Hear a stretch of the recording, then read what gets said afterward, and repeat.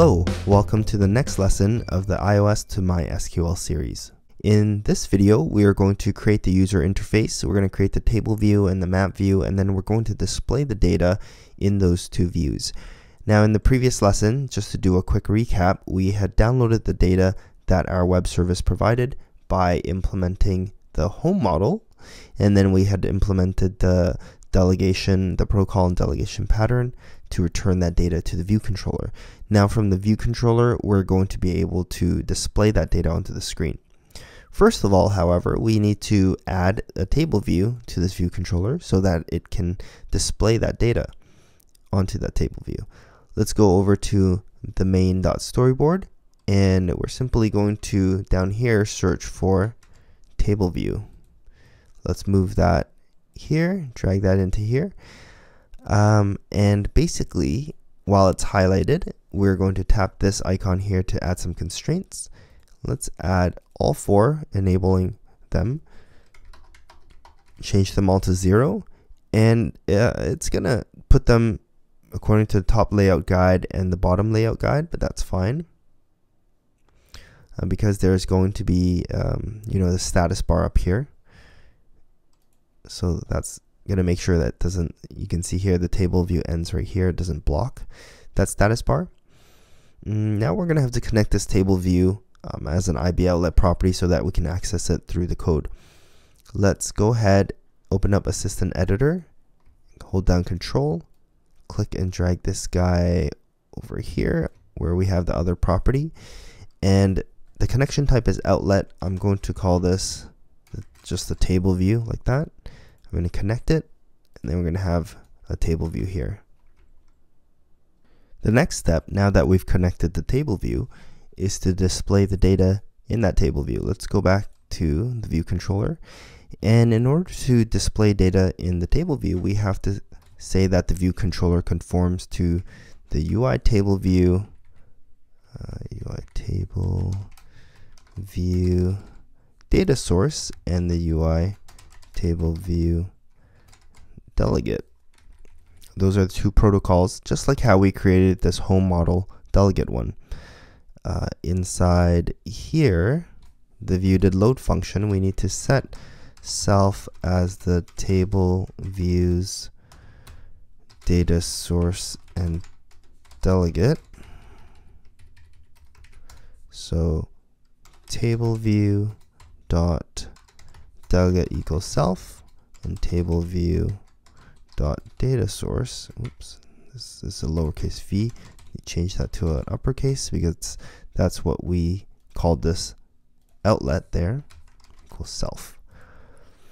Okay, and just like how we set ourself as the delegate for the home model, and so when the home model calls the delegate function, it calls back to here. The table view does the same thing because we set this view controller as the delegate and the data source for the table view. The table view is going to ask us for data to power the table view, as well as when the user interacts with the table view to call functions that we have in here. Let's create a special section here. We're going to use this special notation.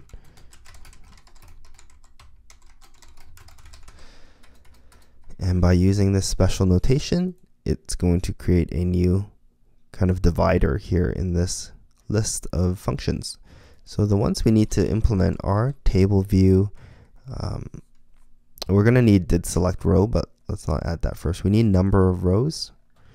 And in here, we're going to return, we haven't declared a property to hold our data. So let's say locations. Up here, I'm declaring a new property, and I'm just going to assign this as an optional location array. All right, so here we're going to say return locations dot count.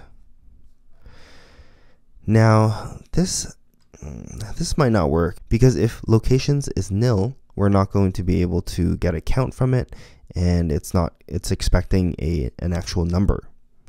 right? So we can do something like this where we say we can say, if let locations not equal nil, then return locations count. But if it is nil, then return 0. So we can do something like that just to test if it's empty first or nil, before doing this code.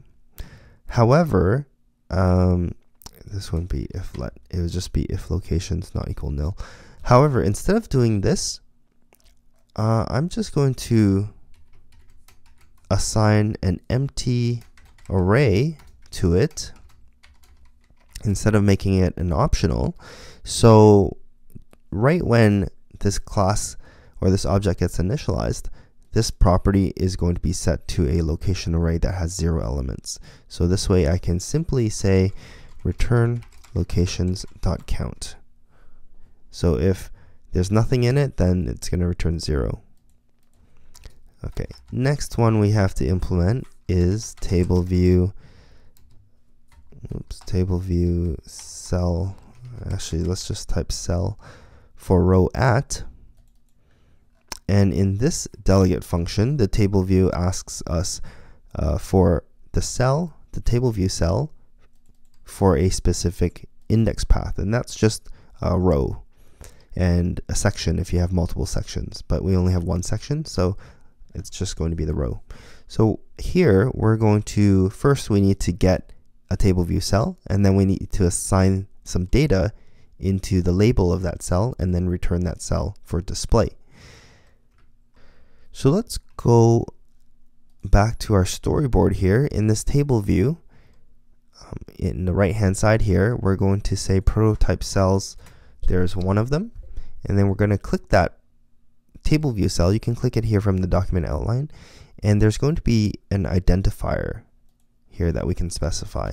Let's just call it basic cell with capital B and capital C, because here in the view controller we're going to be able to get a basic cell by saying let cell equals tableview dot dq reusable table cell, and I'm going to use this one where we pass in the identifier basic cell for index path, and this is going to be the index path passed into this parameter.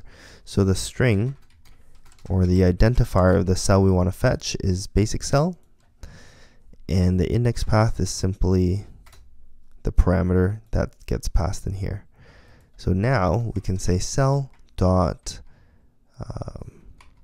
the prototype cell comes with a basic label, and so I can access that property here.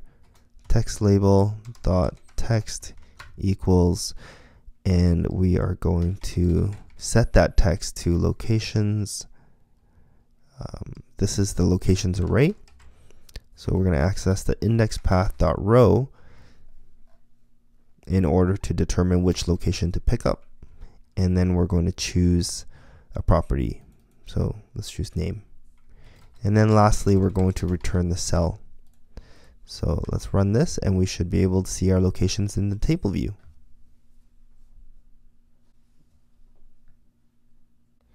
Okay, there was one missing thing here. So we do see a table view here, but we don't see any data, and that's because after the items have come back from the home model, we actually need to reload the table view to tell it to grab data again. Before we do that, the table view is looking at this property for its list of locations to display, right? So we have to set self.locations equals the locations that got passed back from the home model, like that. And I'm using self here just to specify that this is referring to the property up here, because otherwise it would be locations equal locations, and that is a little bit confusing for everyone, including Xcode, so it doesn't understand what we're trying to do. But if we use self.locations, we're able to distinguish that we're referring to this property here of the view controller. Okay, so self.locations equals the locations that are passed in, and then we don't need self here because there's only one table view, dot reload data. So that's going to cause the table view again to trigger these two delegate functions. See that The reason why it was empty before was because when the view controller initially loaded, that's when the table view asked for data to display. And at that point, this locations array was empty, so it didn't display any data. However, after the home model returned all of the location data, we never told the table view to refresh, essentially.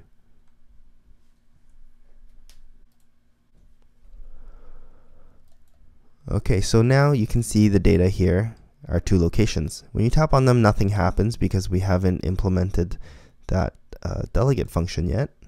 Let's go ahead and add it. Table view did select row.